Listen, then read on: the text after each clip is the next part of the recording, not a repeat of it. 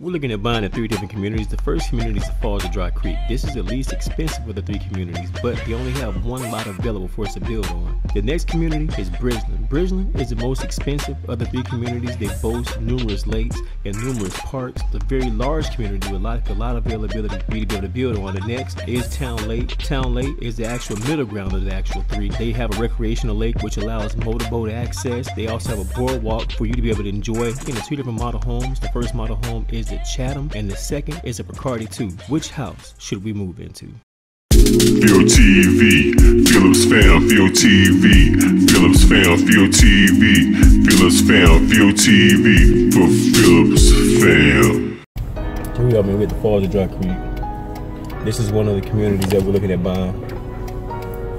It's a subdivision. I think it's pretty cool, but it's very home. Falls of Dry Creek. This is one of the communities that we're looking at. This is the least expensive community that we're looking at purchasing on. It's between Falls of Dry Creek, Bridgeland, and Town Lake.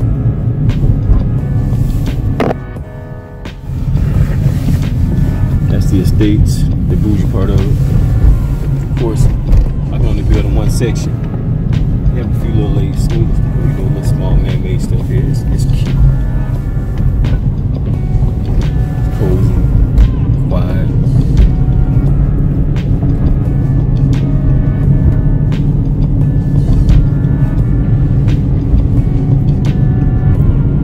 Nothing to truly brag on. Some nice little homes here.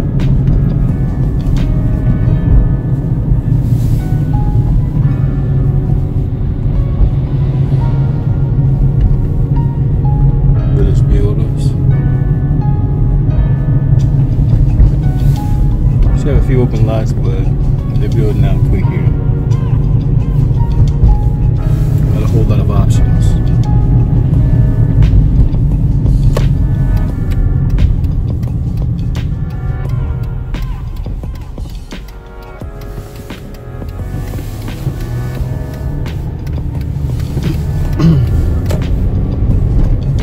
See, my sense of direction is good. I can remember what this land was. That's the actual place right there. So right now I'm going to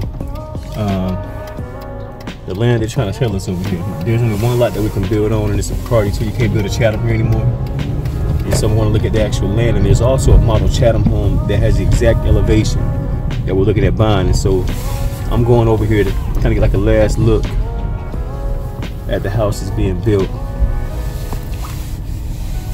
And this here, my friend, is the actual land that they're trying to sell us.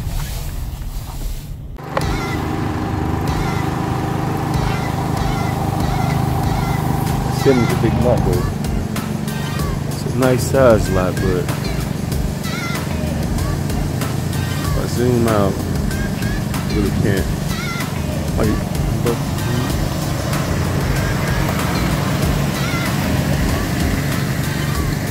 That's the eyesore. So what I'll be able to look at this every single day. Now what I have right now is a whole lot better than that. Now the beauty of it is there's no house behind you, but you have this big old water reserve or water deal back here. I don't like that at all. That's a deal breaker. Here you go at the Chatham. This is the house that we were looking at buying. And it's between this house, this model, in the Bacardi. This is somebody's house right here, but this is the exact model that we were looking at getting. And with that model, it's a whole lot cheaper over here in this community. And that's the exact elevation that we wanted. The model home is a different elevation, it's a more expensive elevation, but this is the elevation that we were talking about going for. And it looks better than I thought it did. It's a cute home, it's a country looking home. This is their community center.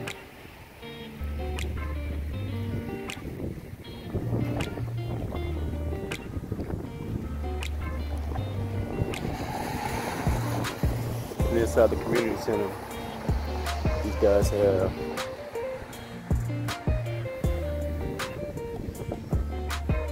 fitness.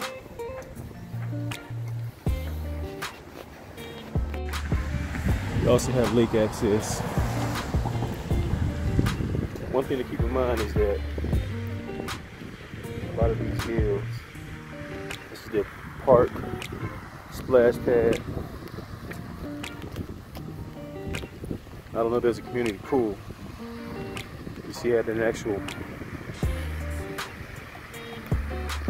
water fountain, like the swans over there. There's many waterfalls.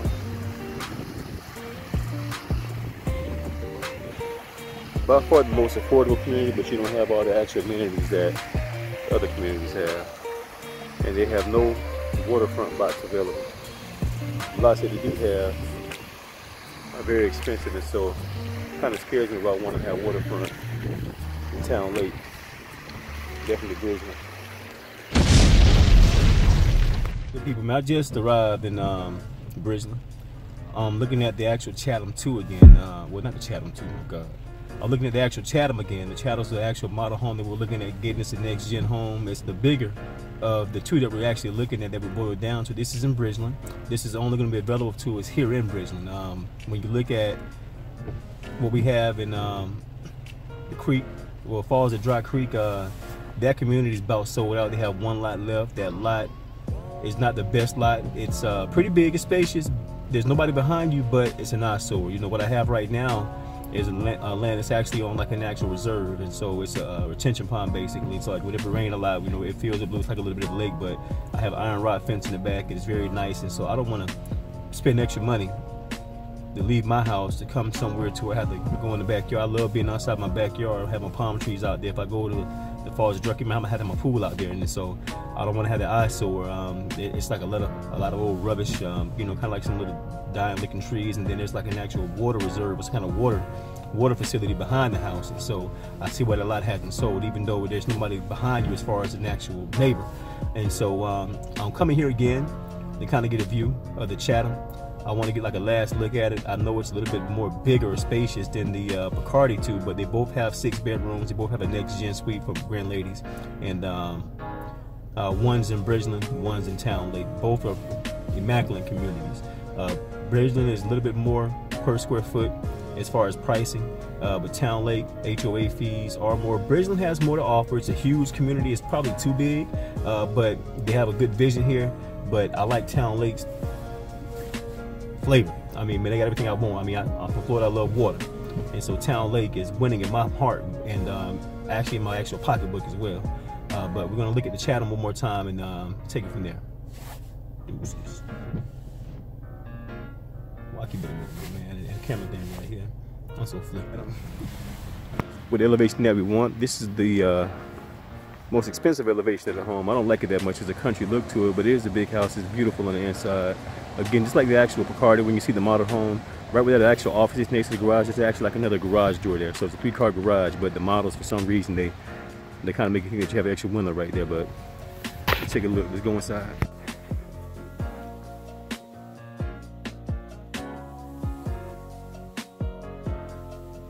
All right, so this is the Chatham, and this is at Bridgeland.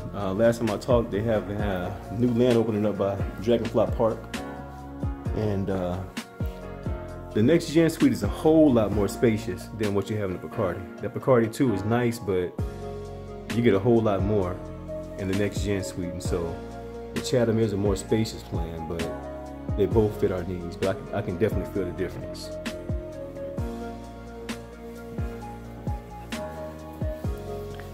Even the hall space.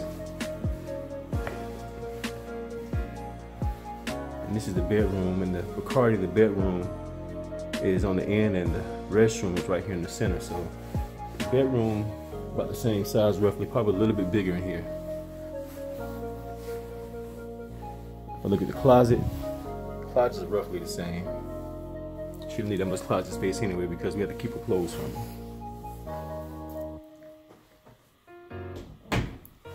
This is the extra door. And this is the towel closet. I don't know if the other one has a towel closet or not. I didn't look in there. But the restroom is nice and spacious. Again, no shower, but you have a seat here for it to sit at.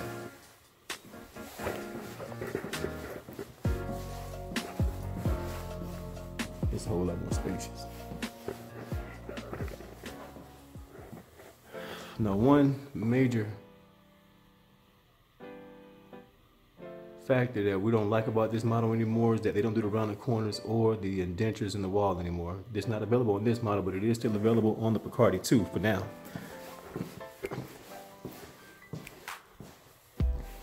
But it's still a very beautiful home. Both homes are very similar, but this one does give you more space. The hallways appear to be a little bit wider, a little bit more space.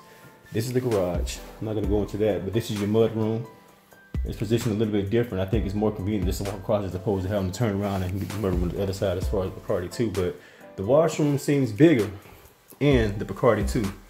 So you know you have, oh, like the lights come on. You have your washer, dryer, your cabinets. You can put your changing table right here. But there's also an actual closet space in the Bacardi too that you don't have here in the Chatham. But again, the Chatham is a bigger home. It's more square footage, more room. In comparison, this is the guest restroom, which is a full restroom. It has a shower, tub, well, not a tub, but a shower and a toilet. And it's very similar too. And these restrooms are identical. I mean, this bedroom is identical to the Bacardi too. So this bedroom, you don't lose or gain square footage. Same bedroom, same type closet. It's in a different place. The closet's over here, I think, in this room, and then probably against this wall. I don't remember. You see the video, but the room is exactly the same. No loss or gains in square footage here.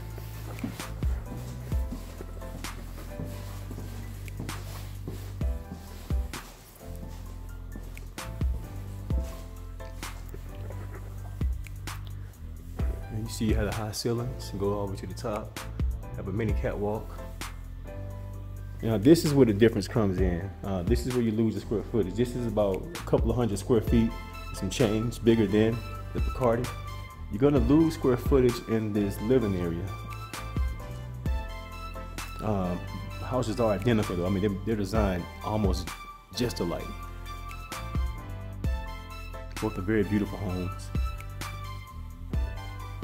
All the architectural design is not included, but again, you don't have none of these actual indentures in here anymore. They're making everything more modernized now.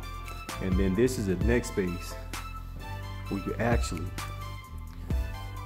gain compared to the Bacardi.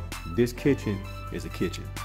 It looks a whole lot better here in the Chatham than it does in the Bacardi. You get a whole lot more space. In the Bacardi, you have, instead of having these two cabinets next to each other, you have one on each side. So you're losing 1, 2, 3, 4, all these different cabinets. You're losing a whole lot of cabinetry, which we don't really use that much. And then here you get a double oven standard. With there you get one oven, the microwave, and then your range top over here. A double oven under the range top is an upgrade for $6,000, but both have dining areas.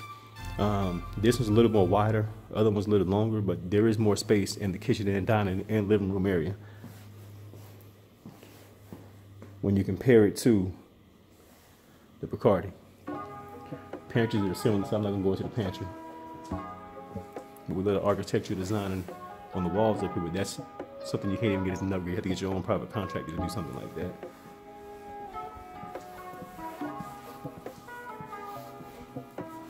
The family already saw this house, but I didn't get to recording, and so we're gonna record here. The master bedroom is a little bit bigger in the Bacardi too. Not that much bigger, but it really doesn't feel any different at all. It's very beautiful here though. The backyard, the lots here are tiny. They're kind of small in both places, but I think they're a little bit bigger in Town Lake, but still very nice. I think Crown Molding is an upgrade here. I don't think Village Builders give you that, but now I do see the difference. The master bathroom appears to be a tad bit smaller here also. Actually, these sinks are on two different sides, so it's the same. This smaller sink in the Bacardi would be on the left side as opposed to the right side of the tub, and then you have the tub, and then the larger sink is on the right as opposed to the left, so they kind of switch sides. Both showers are the same, they're identical, still very beautiful up in here. My wife said that she had more space in the other closet, in this closet as opposed to the Bacardi. We're going to double check that out right now. She said it wraps around, but it doesn't wrap around, so there's not really that much more space, if any at all. You may have an extra slot here that you don't have, but it really didn't fully wrap around. I think the other closet may be bigger, so I think you're wrong, Tiff. But it's still a lot of space, a lot of different shelvings that we can use. But I don't really see an actual add or gain. But a whole lot more shelving though. Still very beautiful. But I think that the restroom and the master bedroom is bigger in the Bacardi too. But again, this is a bigger home. So we're gonna take a look upstairs.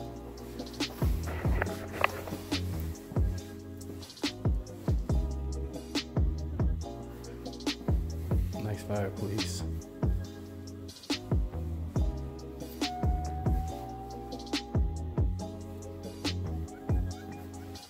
Okay, so go up.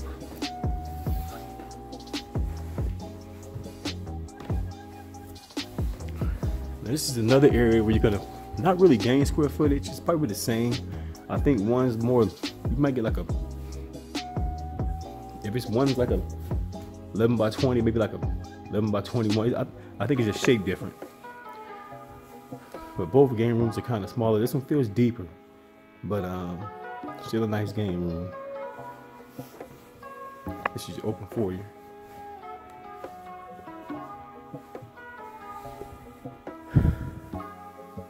Nice game room loft area. Definitely have to give me an interior designer. Now this is another difference. This is an optional media room, but this media room is more spacious in comparison to the Bacardi. Now what I like about this media room, a little bit, that's like actually better than the other one, is that you don't really feel the space where you actually have the sitting area and the TV area, but it is bigger, it's a little wider. But I like this area. You have this section. For me, this is important. For my media room, I want to have a popcorn machine and like a little bar table that gives me all the movie theater candy, because I have good surround sound set up. I'm at an 80-inch TV up in here on the wall, and we're gonna boom it out. We're gonna boom it out. I'm not gonna have a man cave. I used to want my man cave real bad, but I heard the guy on HGTV in Austin, a black man that retired with his wife. He was like, I don't want no man cave, I want a couple's cave. I want to be alone. One man, I want to be alone. So he kind of hit me in the head with that. I like that though, man. So that's kind of fly. I agree with it.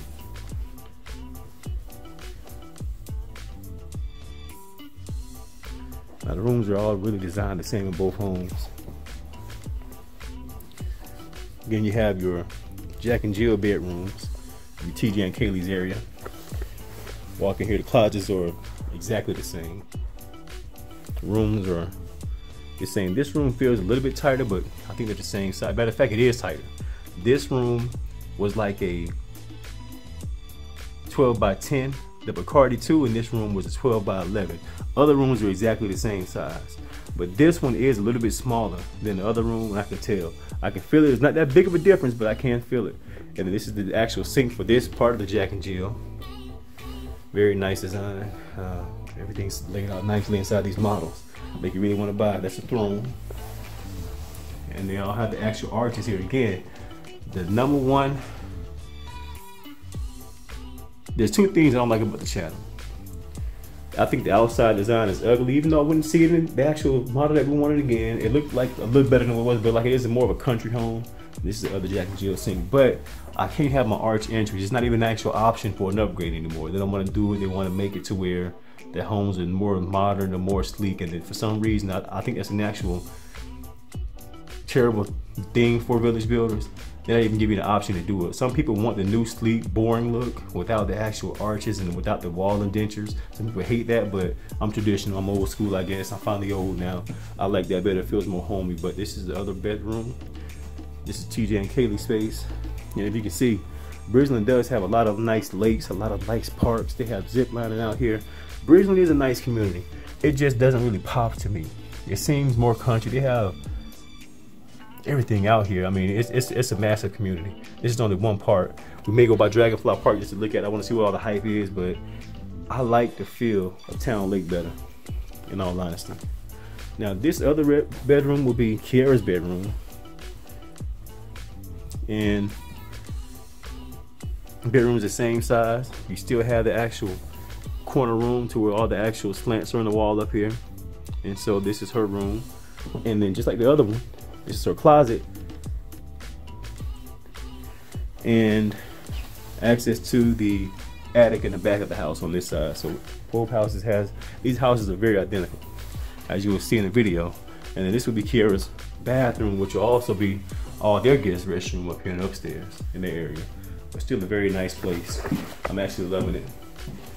I think the Chatham is nice, but so far I haven't felt anything that will make me say that I would rather have this house than the Bacardi as opposed to the kitchen and the next gen suite. This is their towel closet. So there you have it, folks. We just toured the Bacardi. I gave you guys all access. I'm not the Bacardi, the Chatham. This is all access. We're gonna choose between this and the Bacardi 2, Bridgeland or Town Lake.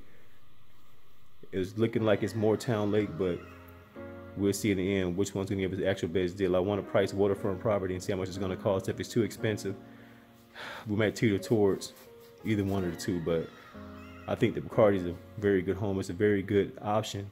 I think it's a better looking home on the outside as far as elevation, but this is a more spacious home. And then both the prize communities, but Bridgeland is a little bit better, and it's, for lack of better words, it's prestige. It has like more weight to its name right now, but both communities are immaculate. Both are very good communities, and so we're looking at these two. Thanks for viewing.